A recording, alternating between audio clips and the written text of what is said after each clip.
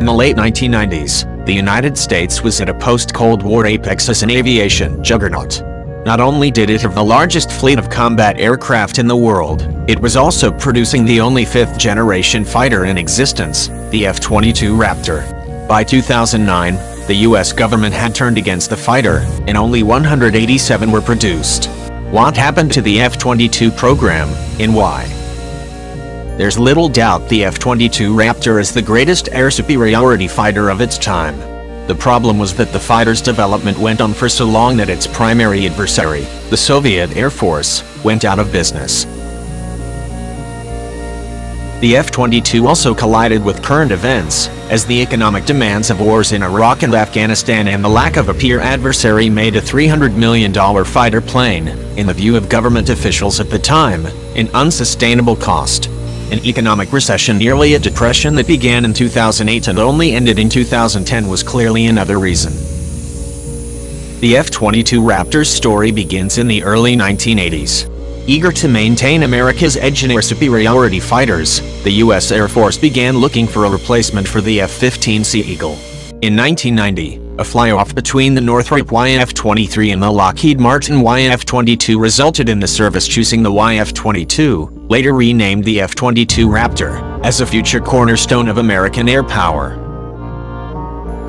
Early on, the U.S. Air Force believed that 750 of the new fighters would cost approximately $26.2 billion, at $35 million per plane.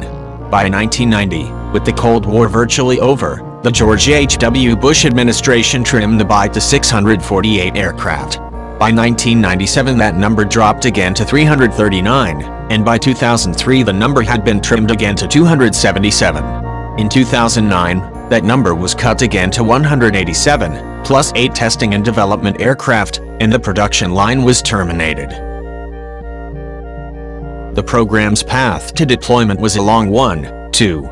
The Advanced Tactical Fighter Project, which begot the F-22 Raptor, began in 1981. The Raptor's first flight was in 1990, and the aircraft achieved initial operating capability in 2005. By comparison, the F-15 Eagle went from design selection to first flight in 7 years, from 1965 to 1972, and achieved initial operating capability in 1976.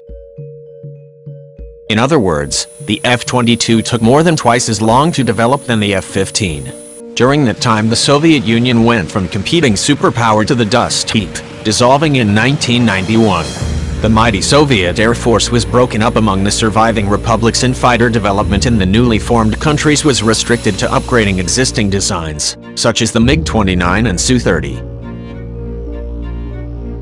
Few in number and flown by pilots with minimal flight hours during the lean economic years of the 1990s, they presented no compelling reason to rush the F-22. The F-22 also gained an air-to-ground capability during this time, extending its usefulness.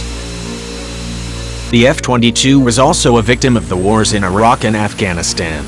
The immense cost of supporting two low-intensity conflicts wars simultaneously made expenses for fighting a peer competitor who didn't actually exist at the time difficult to justify.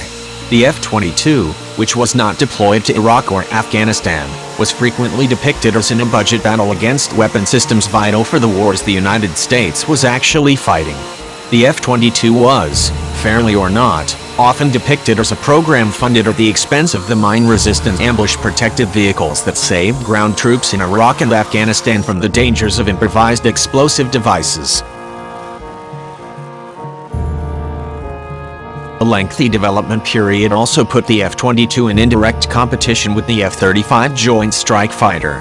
Although different aircraft designed for different roles, the F-35 was a cheaper aircraft with similar and in some cases greater capabilities than the F-22, and it apparently played a role in Defense Secretary Robert Gates recommending F-22 termination. As Gates did so, he recommended accelerating the F-35 program instead.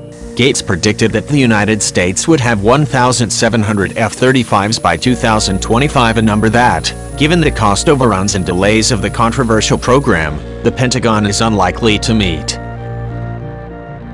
Finally, in 2008, the United States entered the worst economic crisis since the Great Depression, with GDP tumbling a staggering 8% in 2009, the year the decision was made to halt F-22 production. The recession would last until 2010, and the recovery is still arguably ongoing. This added to pressures to concentrate on immediate threats and put off investments in big power warfare, something that in 2009 seemed a far-off prospect. 8 years after the termination of the F-22 program, with the benefit of hindsight, the verdict of history is mixed. On one hand, termination cleared the way for other, more immediately pressing tactical programs to be funded. Lives were undoubtedly saved by diverting billions to MRAP production.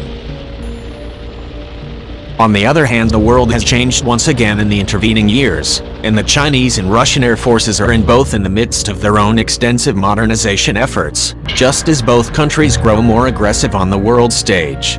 There are now 3 fifth-generation aircraft, the Chinese J-20 and FC-31, and the Russian-Indian T-50 in development set to challenge U.S. air power. None of these aircraft existed in 2009, when Secretary Gates canceled the F-22. Critics of termination charge that the Department of Defense made a tactical choice at the expense of a weapon that could deter adversaries from starting big power wars, making much more devastating wars more likely.